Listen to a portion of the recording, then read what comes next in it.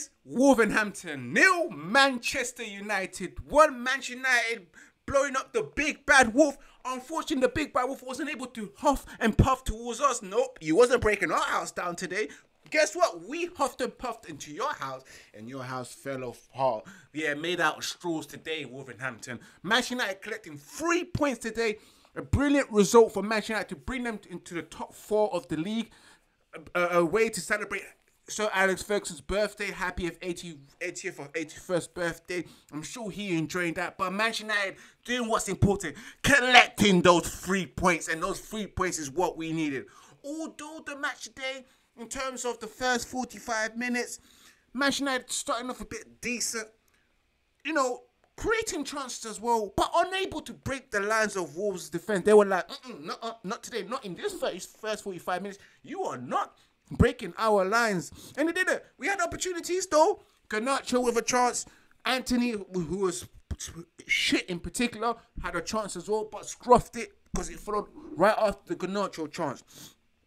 Half time went down there. Second half, Ten Hag made one drastic change, one brilliant change, which is bringing on Marcus Rashford for Garnacho. Sorry for playing 45 minutes, but that change was right because Rashford coming on, making a difference. All of a sudden, Manchester United looked better in the second half, going at Wolves at speed and everything, until eventually Sir Marcus Rashford feeding the goal, feeding Wolverhampton's goal with the ball back in the net. As always, this guy has been in form, and this guy came on. Although he didn't start the match, he got disciplined, but he told Eric Ten Hag, you know what?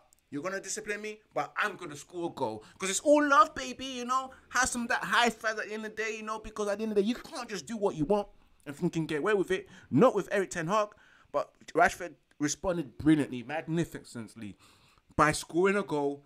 Although he got a second goal, and it was ruled offside, which I thought was unfair, because I saw Collins handball the ball in the penalty area when we were shouting for a penalty, and the referee didn't give it to him because it was ball to hand. He couldn't stop it. But Mark Trafford couldn't stop this one.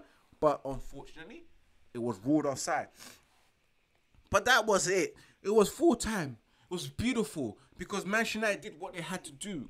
Get the 3 points and get the fuck out of here, you know. Because going down to that Wolves and Molineux Stadium has been always difficult.